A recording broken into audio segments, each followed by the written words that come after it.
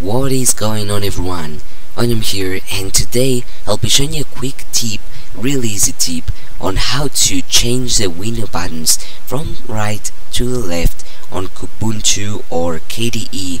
This particular version is Linux Mint 16 KDE RC, which is a release candidate. By the default is gonna be on the right, all the buttons minimize, maximize, and all the other buttons, it'll be on the right. So to change that, we're going to go ahead to the Mint menu or Kickoff Application Launcher, System Settings. Now this might not be the same, but if you're using Linux Mint like I do, this is going to be almost the same. So we're gonna go ahead to Workspace Appearance, and as you can see, this brings all these settings. Click on Configure Buttons, but please make sure you have selected this theme.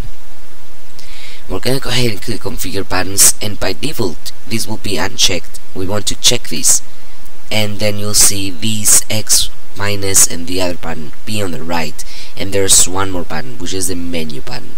So what we're going to do is gonna drag all those to the right, to the left, and you can also drag new ones from here.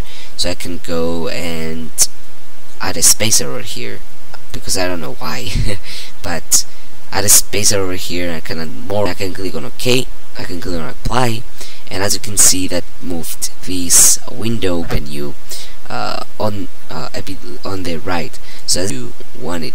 So I can move this over here and then remove all this. I can click Apply, and as you can see, it's on the right now. That is really awesome. That is really easy too. And yeah, so I spent a couple of hours searching, literally searching how to do it, and it turns out that it's really simple. So I really hope I helped you. Be sure to leave a like if I did. I highly appreciate any likes, and comment me down below whatever question or suggestion or anything else you want to say. Comment in the description below, and I will go ahead and read them because I like reading the comments, and I will answer it if it's a question. And also follow me on Twitter for the latest updates, and yeah, subscribe to join the awesome army today, and I'll catch you later. Until next time, stay awesome.